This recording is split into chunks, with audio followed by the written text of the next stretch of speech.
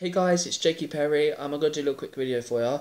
Is to how to sort out the corrupted file error in ROBLOX Studio. So basically, what you have to do is if you go into your file explorer and go to what's it called?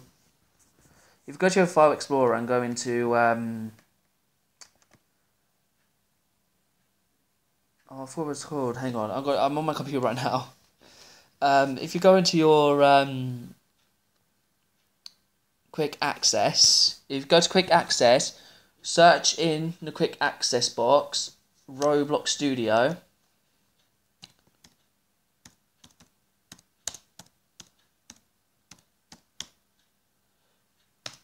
And basically, if you sort out, if you followed the instructions that ROBLOX have gave you and it ain't working, apparently if you type in ROBLOX Studio in quick access search box in your file, might be some files that are from ROBLOX Studio that could be stuck in your computer. So delete those files and then re-download ROBLOX Studio once you deleted it, and then it'll be up and running quickly.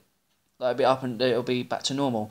So basically, if there's any files that's from ROBLOX Studio that is still on your computer, delete those, and then once you delete them, and then restart your downloaded ROBLOX Studio, it'll probably be working again. It's because you can't keep if you already installed and deleted by accident and you reinstall it again but it ain't working. It's because the files from the other one is stuck in the computer. So basically that causes it to be all weird and never works. So don't leave them in there.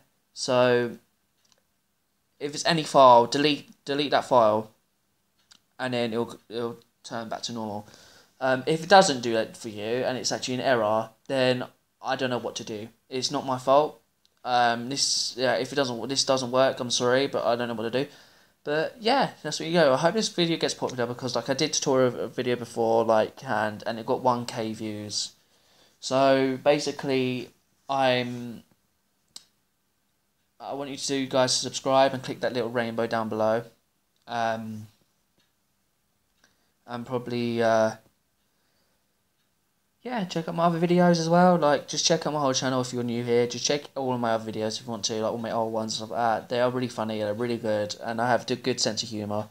So basically, yeah, that's how you fix your ROBLOX Studio. So yeah, I'll see you guys in the next video. Hope this helps you out. If it doesn't help you out, I'm so sorry. I'm afraid. So there's no other way to do it. So bye.